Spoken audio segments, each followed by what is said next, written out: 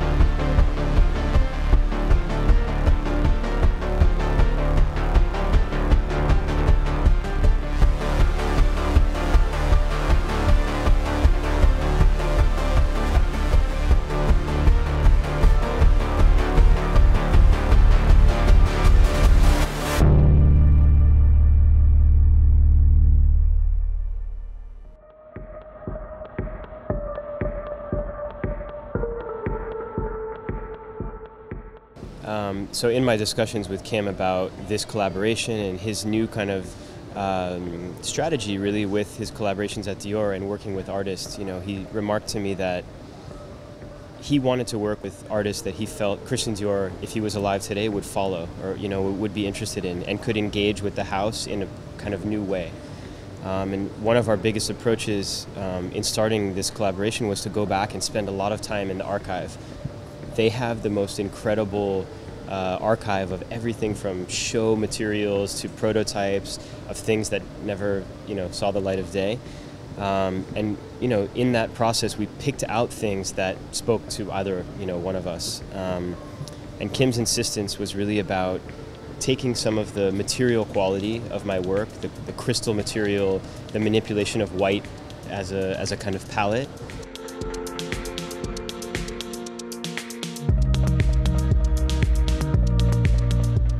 It's a charm, right, that you wear around your neck, but it's the book cover of Christian Dior's autobiography, and it unfolds into a bracelet.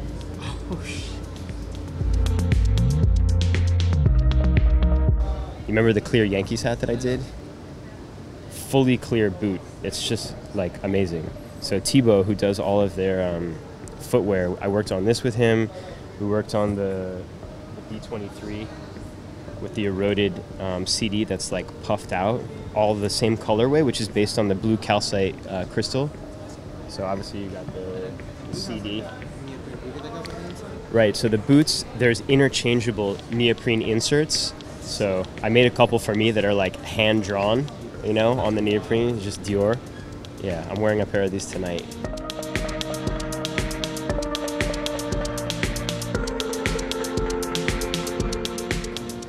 So, when you think about a house like this, and especially Dior, in part of our research, we discovered that, and I didn't know this, Christian Dior had a gallery in Paris before he was working in fashion. And so he was obviously very much interested in art. Was the first gallery to exhibit Dali's painting with the melting clocks, right? And I think when you engage with an audience that certainly there's a crossover between a Dior audience and an art audience. But, one of the things that I've learned from our friend Larry Warsh is about combining audiences and allowing the work to not only live in an art context, in museums and galleries, right? You reach a much more broad spectrum of population globally by introducing the work through these other means.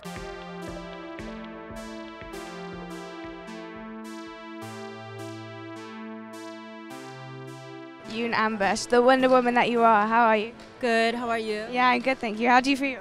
I'm feeling really good. I'm super excited. You're always just so graceful, so fresh, like no pressure. It's like a breeze for you. I'm having fun. That's why. So talk us through the collection today. What are we looking at? As you can see, we have a special collaboration with Daniel Arsham. I tried to capture the same texture and the vibe that he created through his art pieces. So you can see it in matte white, in pink. A lot of stones and crystals that we added, like sandblasted. So it's blending seamlessly with the looks and everything. So yeah, it's actually really exciting because it's a new texture that we're bringing to the jewelry we've never done before. So I love it. And your favorite piece? I have to say there's a bracelet that folds up as a tiny book, but when you open it, it turns into a bracelet. And how does it feel to be working with Kim? Because it must be pretty incredible. Incredible is definitely the word. I'm definitely having fun. Like, I'm learning so much because, it's my first official fashion job, to be honest. So, it's just be at amazing house like Dior to actually see how everything comes to life. Not just jewelry, but seeing how the bag's done, shoes done, and apparel. They use they pretty much use couture techniques to make their apparels too. So just everything's been just learning. I feel like I'm in school. And it's incredible for you to work with Kim. I'm sure it's incredible for him to work with you. You are such an inspiration for so many women out there. So thank you so much. It's so lovely. Thank you.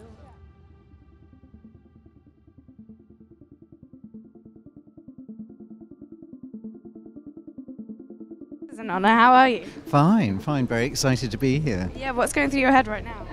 I hope the hats stay on. Yeah. No, it's funny, even though I've done a million shows, not to say it's the first time, but I always relax when the last guy comes off the runway. Yeah. I want to know, obviously you've been working with Kim for a while now. What's the thing that you're most excited about when it comes to working with Dior? With Kim, I've known him for a long time, and we just sort of clicked together. Maybe it's because it's the surname Jones, but funny enough, we're not related. That's true, actually. I never thought about that. But I think, what he's doing is amazing. I love the fact that he's taking all those things that Mr. Dior loved himself and then sort of turning it into menswear and making it legible for kids nowadays, for guys nowadays. And it's beautiful to see that mixture of, in a funny way, of what we imagine to be menswear and what we imagine to be womenswear, all those sort of signs being completely mixed up. So I want to know, when every season when you work with, say you work with Kim, I guess this season working with Daniel in particular, how do you approach that? What goes through your head and what kind of, how do you approach even? Well, Kim told me that we were going to work with Daniel, and I'm really a fan. And I also know he's a real hat wearer too, so of course I love him. But we went to visit him in New York. We went there together and went to his studio, and I saw his setup, and I talked about hats and hats that he loved, and I developed these ideas, and he was as into it as I was and as Kim was. So I mean, every season it's a different process, and when you think there's a formula or something, you're probably getting it wrong. I'm so excited to see what you've got in store, so thank you so much. It's so much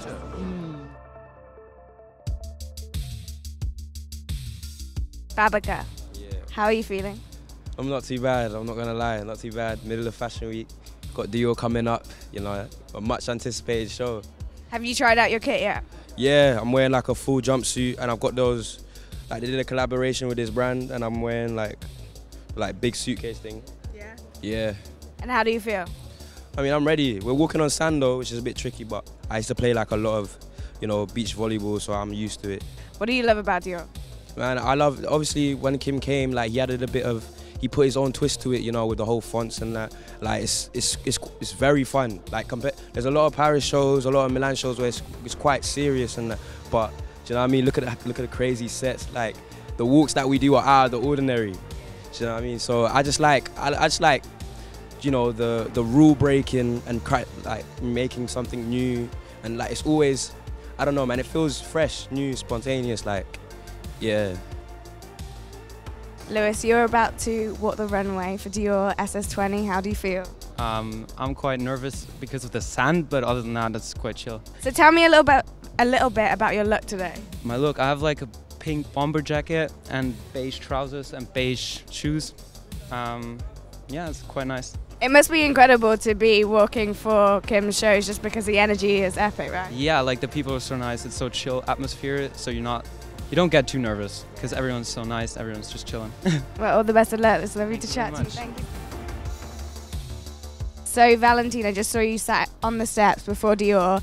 What is it like walking for Dior? As a French person, it's such an honor to do this because it's a really huge French family, house, you can say. So yeah, it's an honor, and it's always a pleasure to do this. So tell me, what is your look today?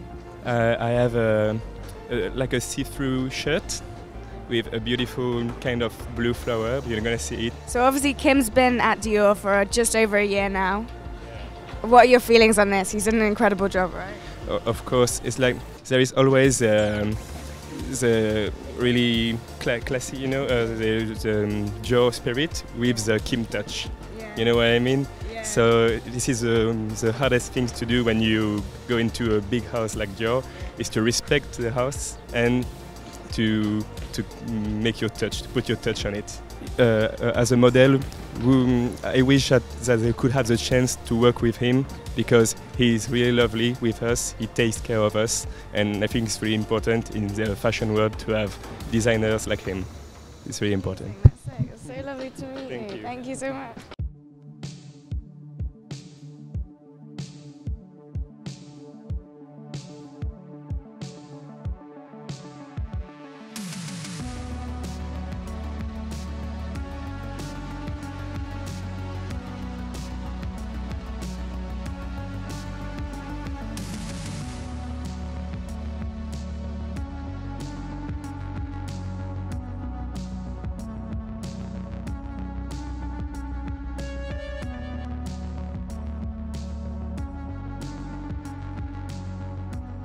Tell me, how was the show?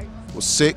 Yeah. Arsham, Kim, and obviously Matthew Williams, Yoon, everyone. That team there is unstoppable, man. Big up Dior, man. They're going on 2-2 sick. And thank you so much for everything you're doing.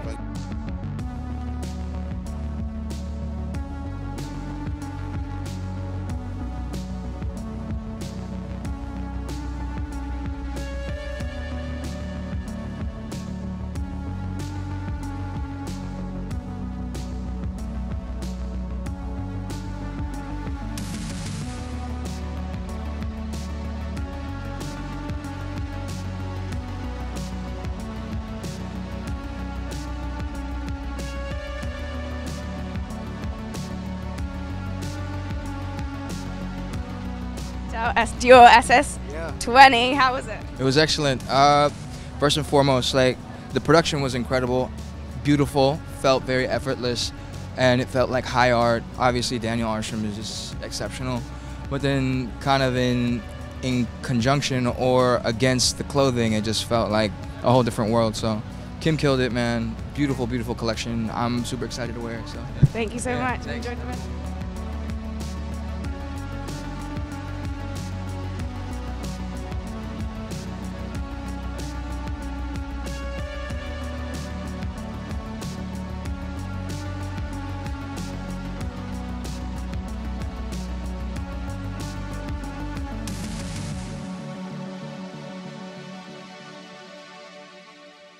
SS20 for Dior. How do you feel about it? You know, Daniel Arsham is an artist that followed pretty much most of his career through Sun Architecture and now, and I think, you know, seeing him come up and just watching his evolution and progression, seeing him work with a luxury brand at the level of Dior is really amazing. And for Dior, I think what the capabilities of the atelier are, the way that they were just able to recreate his work in clothing, but also in accessories. Like, you know, you might not be able to tell, but some of the sneakers are inspired by the blue calcite and the rose quartz that actually colors Daniel's works naturally. Like, there's this crazy basketball case that is also a necklace. Like, you can kill the accessories, and it opens up, and it like has these pieces of crystal in it. I mean, the setting was really good. The soundtrack was amazing. It was like some Malcolm McLaren, Honey Dijon did it again. So it was a good throwback, and I think, you know, it really speaks to the similarities between what Daniel does as an artist, which is, you know, sort of a time traveler. He looks at objects of the present and puts them in a future context. And, you know, Kim as a designer at a house is kind of always having one foot in the past, looking at archives and really thinking how to make it happen now. And, you know, I spoke with him backstage, and most people don't know that Mr. Dior also had a gallery, you know, and that was like a big inspiration for why Kim works with artists today. And it makes sense, and I think it speaks to, you know, young consumers and older consumers and finding new ways to tell, you know, stories over and over. And like you said, you went backstage earlier today. I want to know, you got a first look at some of the pieces. What piece really impressed you? I've got to say it's these clear hiking boots. I don't know what they're made out of, but they have like these crazy neoprene sock liners that are interchangeable that mimic different aspects of Daniel's work.